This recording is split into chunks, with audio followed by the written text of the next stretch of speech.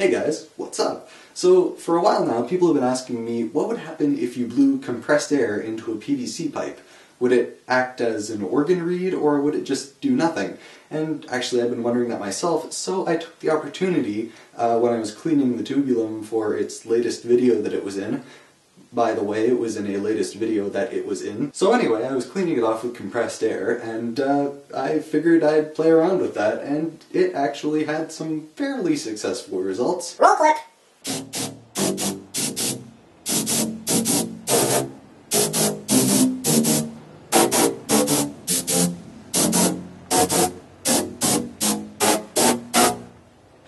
Sweet.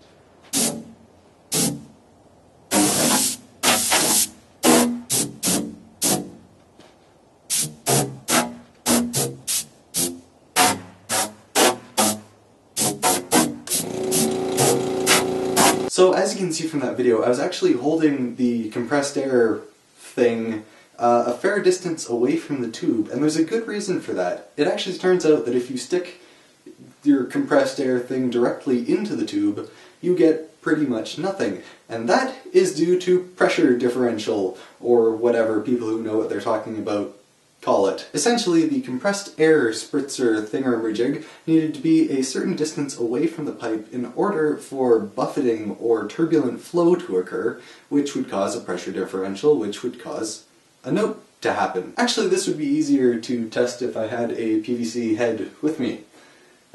Anyone? Anyone? Oh. So looking at one of my tubulum heads, it actually looks kind of like an organ reed, but it is, unfortunately, backwards. With an organ reed, you have something that looks essentially more like this, with kind of an inclined part, and it looks like a cutout has been made in the pipe, which it essentially has. And in an organ reed, this inclined plane here is tuned in such a way that this kind of whistle effect is constant, and you don't need something blowing at a certain distance into the pipe in order to maintain that. If any of this actually makes sense, I would be surprised. So the verdict is that a tubulum can be played as a wind instrument, albeit not a very effective one. It could be an organ if it was an organ, but it's a percussion instrument. So I hope this was somewhat informational for you. It was definitely interesting to me, and there will be more videos on the way soon. I'm really not very good at talking at cameras. For instance, I did this last sentence about 5 times, and this was the best one. So I'm really not.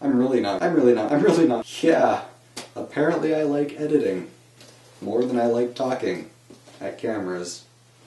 Also, be sure to let me know what kind of vlogging style you really prefer. Do you want to see an as it happens, here's what I'm doing vlog shot on my phone, which I don't have with me, but my phone? Or do you prefer this kind of vlog in which I talk about something that's interesting to me? Or do you want a different kind of style of vlog? I'm gonna put this down.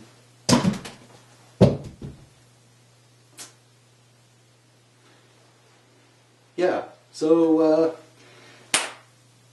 you'll see me in the next video. I'm gonna,